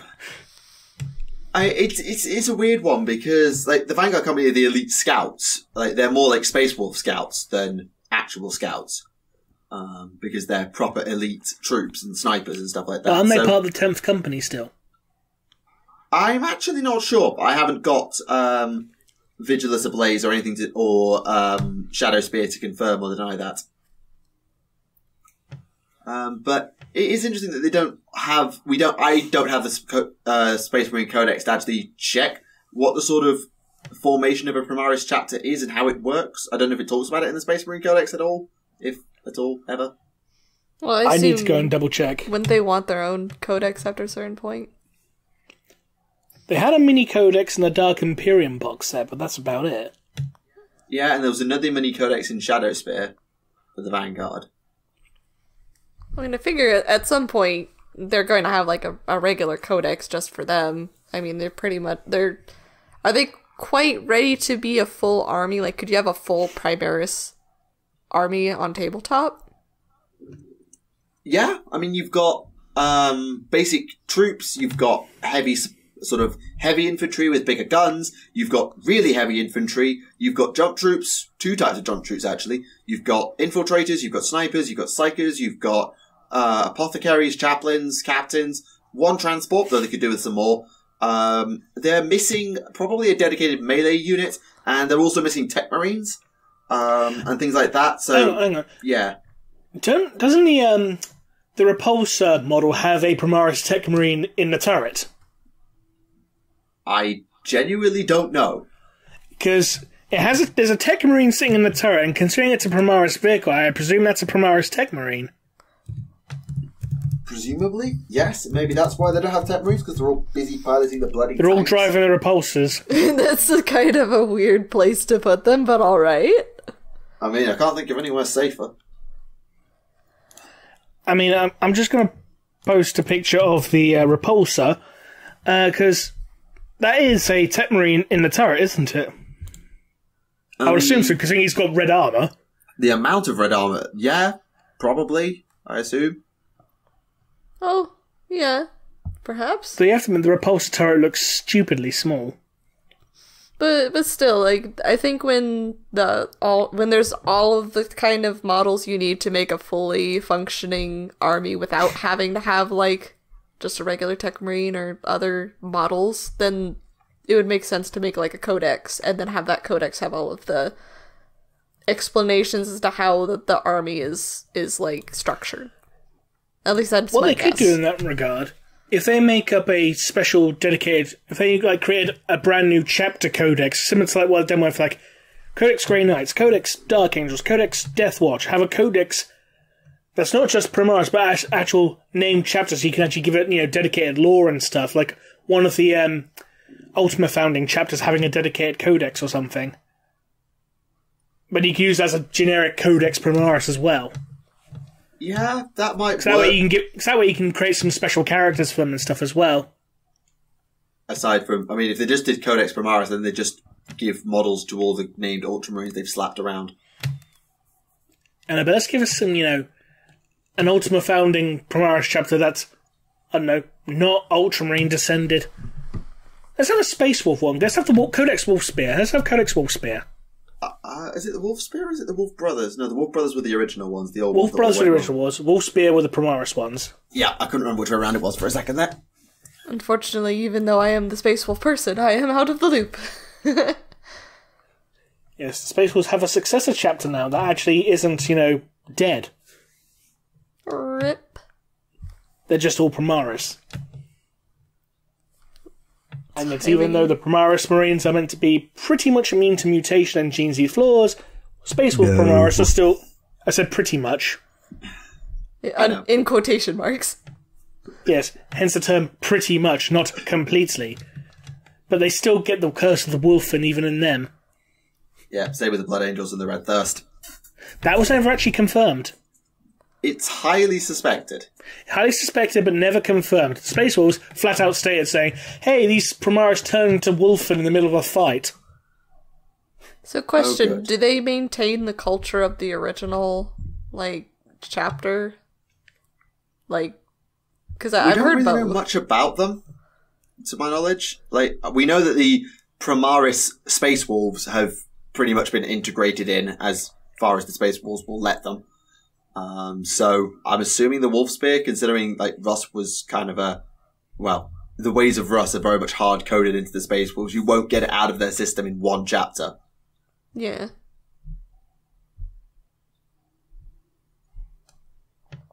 Next question. Do you honestly believe Magnus did nothing wrong? And if so, why? Those that believe he was completely manipulated by Tzeentch seem to suggest he had no free will. He did everything wrong. He did it with the best intentions, but he still did something wrong. Yeah, he did nothing wrong on purpose. His heart was in the right place, but he was arrogant as hell. Basically, It was, don't fuck up. Boy, this looks hard. Don't worry, I'm gonna not do it by doing everything you told me not to do, because I'm trying to help. Yeah, I always have the case when people say Magnus did nothing wrong, he did nothing wrong deliberately, but he screwed up massively, so... There's a reason there's a saying, going, the road to hell is paved with good intentions. Yeah. Yes, there is, actually, now you say it. Now, Drake and Vangerich, on the other hand... Oh, God, that guy was nuts. But he did nothing wrong.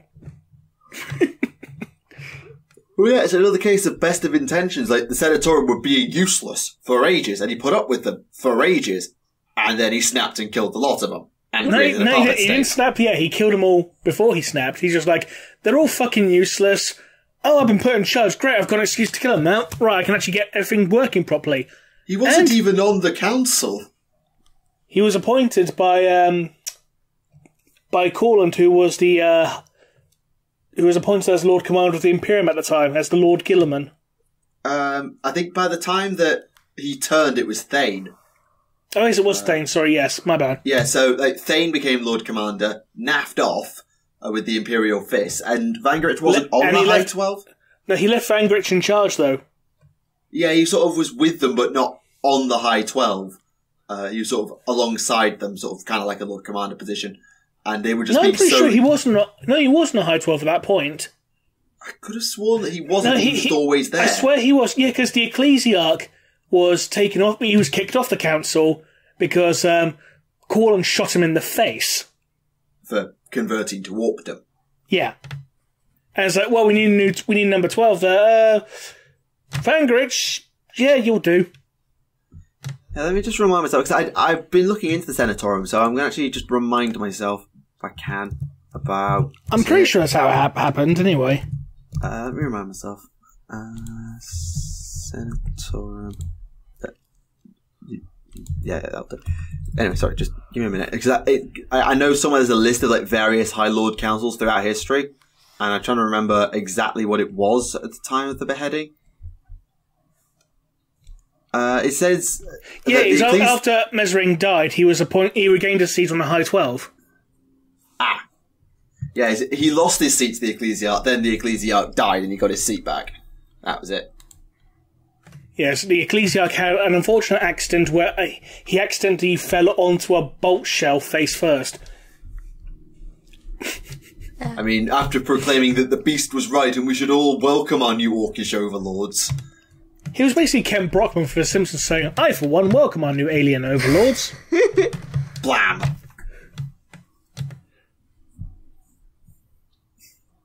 God, making a Simpsons reference in 2019. Does anyone need to actually watch The Simpsons? No, but people still reference it. It is one of the most referenceable programs I think there's ever been. It's just been around for so long. I mean, it's bound to be something that's referenceable. I know, I remember watching season 1 on TV when it came out. I'm that old. I remember Simpsons Mania of the early 90s. I was a small And people are probably child. asking, just how bloody old are you? So I'm old enough to have started in 2nd edition. That's all you need to know. I mean, you're a dinosaur, literally. You're wearing a dinosaur mask. Duh. Well, there you go, yeah. There's your answer. Okay, let's have... Oh, no, was that an Ian Watson question? No, I was thinking about doing something meme-worthy, but then thought better of it. It's episode 69, you have to do something meme-worthy. Alright, fine, one meme. Why doesn't the Imperium use anvils as a weapon and drop them on their enemies? Is that even Because a we're not... Because Wile E. Coyote wasn't a War Master of the Imperium? Yeah, Inquisitor cannot do exterminators. Drop giant anvil on planet. I don't think it works that way. No, it doesn't. That's why it's a meme question, and I was so hesitant about reading it. Obviously the real answer is you get, like, a really, really big ironing board, and you just, like, iron the planet. With They the just board. seed the world with rakes, so they just step on them and smack them in the faces, and they just start out, you know... Just need to So make there a... you go, that's Xenos neutralised, they're just busy smacking each other in the face with rakes. We just need a giant piano. And then make sure to paint doors next to every door, so that only certain people can get through them. Oh gosh. Only people that pass a certain, like, IQ threshold can get anywhere. It was... Yeah, I don't understand that often. It was Roadrunner, wasn't it, with Wile E. Coyote with like the painted tunnels and all that nonsense. Though speaking of memes, and this is relevant, fun fact, Inquisitor Chevak is infected with a meme virus. That's literally what it's called. Yeah, memetic. I know, Oh. but it's still funny. It's like the meme virus. You just got this mental image of an Inquisitor coming up saying, "Oh Lord, come here, chunky boy." Yeet. No. If he's, like, infected with memes, he has to say, like, 28 memes. So I can have cheeseburger. Yeah. Oh yeah, past that point. No, I think that was pretty much that, or, like, the... And his facial expressions contort to things like troll face and stuff like that. like a boss. That just made me hurt inside. Just uttering that caused me physical pain. Though fun fact, that does mean that Ferris Manus is Success Kid, because, you know, he's eating the sand. Oh gosh. You can did fact no. list out- He's you can- eating a you can- sandwich. Come on, Remy. I was going to say, you can thank Nost for that mental image, because she was the one who pointed that out. No. Yes. Back when I pointed out that passage and everyone was like, the fuck? 40K. Just want to point out in lore edition, say, hey, Ferris Manus ate sand. Don't add context, that's funny. Then add the context, that makes it even funnier. 40K is just a gift that keeps on giving. Yes, it is. 99% of the time, yes it is. Sometimes it makes you just, what? That But too can be a gift, though. Depending on the what. yeah, I can imagine just like someone's doing a reading from like maybe like the ending of Wild Ride, and you just got someone else who's in a video call with them, and and then they got to this Eldari complex in the middle of the Necron to what? And then they opened it and found Slaanesh. What? And just like go on like that. And then Ian Watson showed up. No! Boo. I throw my It was peanuts his at you. fault. It was his private depository. That's what happened. He is the fifth Chaos God. Oh no. The Chaos God of sex goblins. I was gonna say, wait, is he the one that shall not be named? Starts with an M, I think. No, that's Malal. Malal. Or Malice, depending on which you prefer. No, because Malice actually has dignity.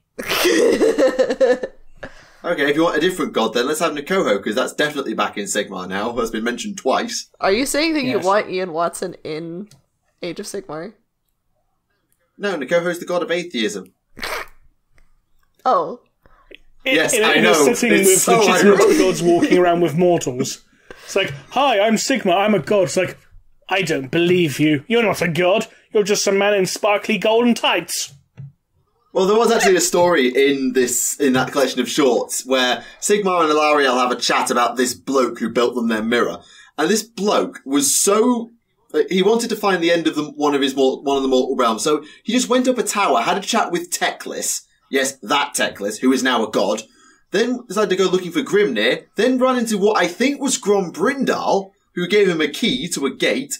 Then he died, had a chat with Nagash before he fully died, so that he could get him to kill the dog guarding the gate he had the key for, so he get through the thing.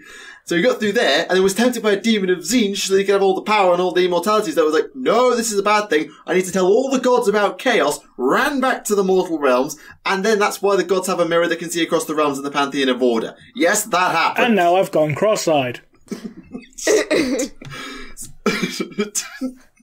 So yeah, that happened. There was a bloke from the realm of life who had a chat and was well known to Teclis and Nagash, and then ran into possibly Grombrindal, or though it could have been Grungnir, I guess. Please tell me it's Johan who keeps popping up in the Hammer like Herald or whatever it is.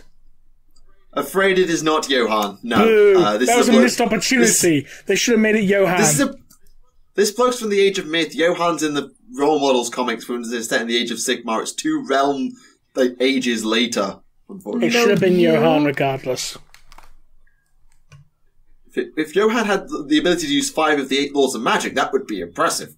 But He's a magical savant. You're literally talking about a person going to other realms and talking to every single god in that universe, and you're telling me that person couldn't live longer? Like age length is the oh no, we can't go that far here.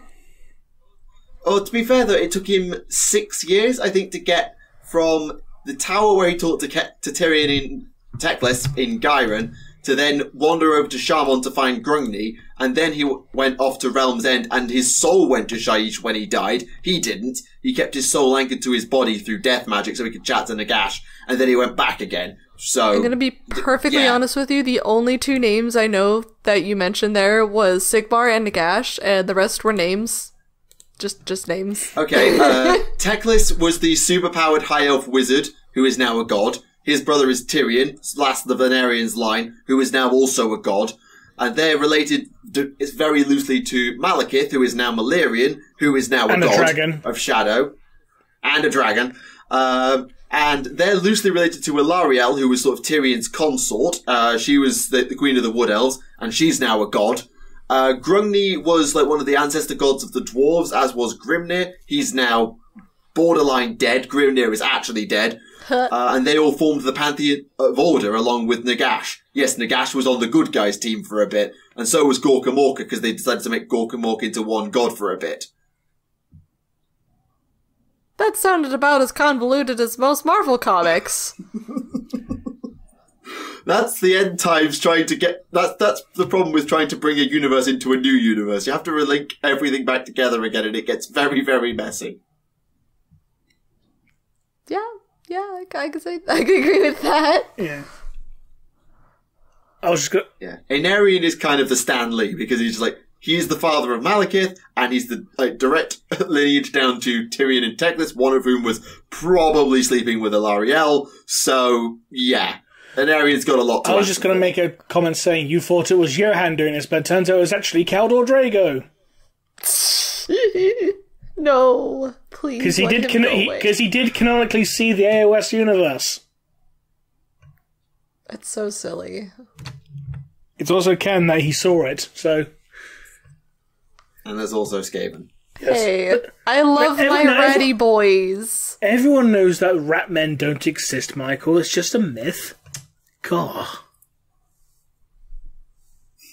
Glares into camera. How dare you not acknowledge my existence? I mean, to be fair, the Skaven in New Skaven are very, very interesting. I've got their battle tome, their codex equivalent, and it is interesting. I won't go into it, but it's an interesting read if you really care. I love my ratty boys. Though, of course, I'm in Blood Bowl. They're in Underworlds if you need something to jump off into that game as well.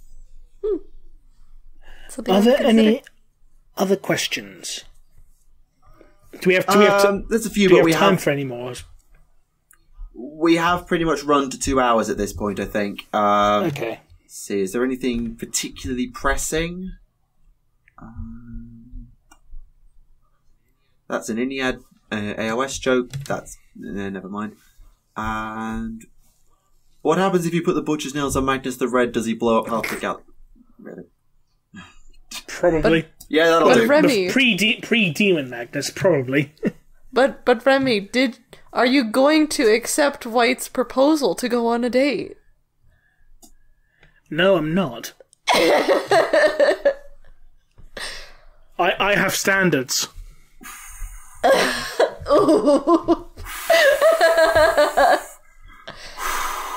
And on that bombshell. Yes. So thank you very much, everyone, for tuning in to listen to this episode of the Meme-tastic Ian Watson Appreciation Podcast. And thank you very much to Adeptus Adamaris, a.k.a. Scruffers, for joining us this episode. Glad to be here. Thank you for having me. Yeah, it was a pleasure to have you. Yeah. So, until next time, this has been Remleiz from 40k Theories. This has been Tactica Imperialis. And I am a Scruffer. And we'll see you all again next time. Bye-bye.